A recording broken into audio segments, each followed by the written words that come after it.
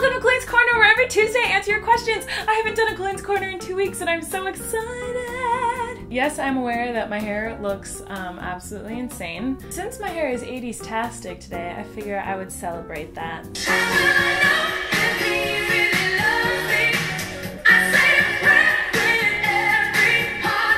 Today is a very exciting episode of Colleen's Corner because, one, it's Glozell Green's birthday today, so make sure to go wish her a happy birthday on Twitter. She's one of my best friends in the whole world, and I adore her. Happy birthday, Glozell! I dedicate this video to you! Number two, this is my 300th...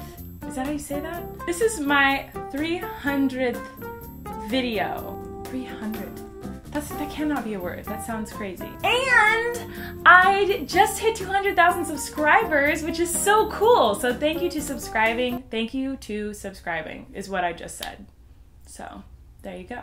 All right, let's get started. James CC said, do you tend to do any collabs as Colleen? I've been collabing a lot on the Miranda channel lately. I would love to do collabs as myself, but people usually want to collab with Miranda. Miranda's way cooler than me, she's prettier than me, more talented.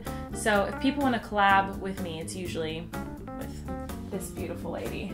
In case you guys are wondering, I know this girl. It's one of my favorite pictures of all time, so it's being featured today. Don't worry, she is now like the most beautiful girl on the planet. It took her a little while to blossom. I love you, Heather, if you're watching. Jeffrey said, why don't you record Colleen's Corner in an actual corner? This is false advertising.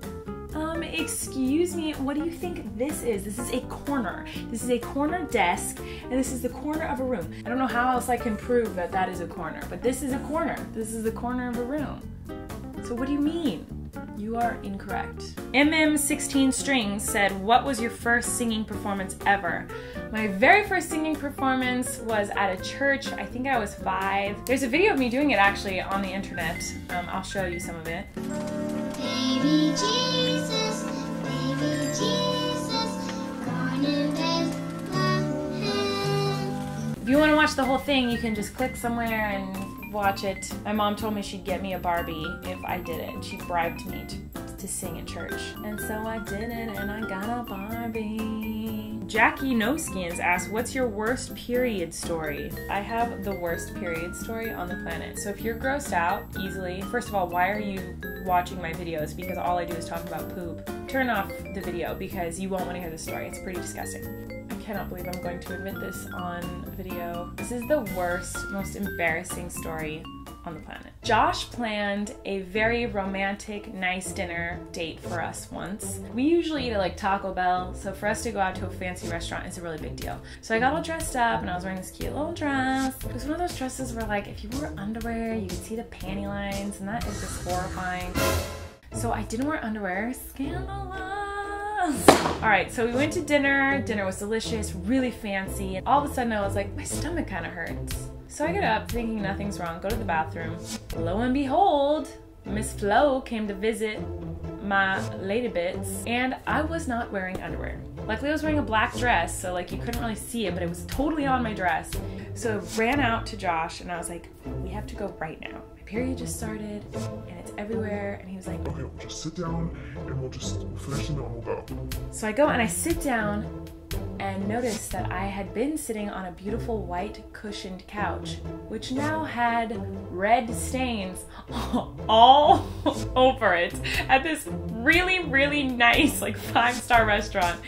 And I was like, nope, we have to go now. We have to go right now. I was super embarrassing, and we never told them obviously what happened. We just put a napkin over it and left. But we can never step foot back in that restaurant again because they totally knew it was me.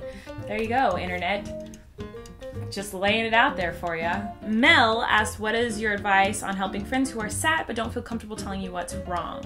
Ta. XX. If someone walks in the room and is clearly upset about something, do they want you to be like, oh, what's wrong? Come here, I'll give you a hug. Talk to me about it so I can tell my friends. They don't want that. What they do want is they walk in the room and you go, hey, I made you a cake. Who doesn't want that? That is the solution to this problem. You don't need to know your friends' problems. If they don't feel comfortable telling you about it, then don't pressure them. Just make them smile by giving them a cake or by doing a dance. there you go. That's my episode today for Colleen's Corner. I hope you guys liked it. Make sure you subscribe. I post videos every Tuesday and Friday. Dun dun dun dun dun.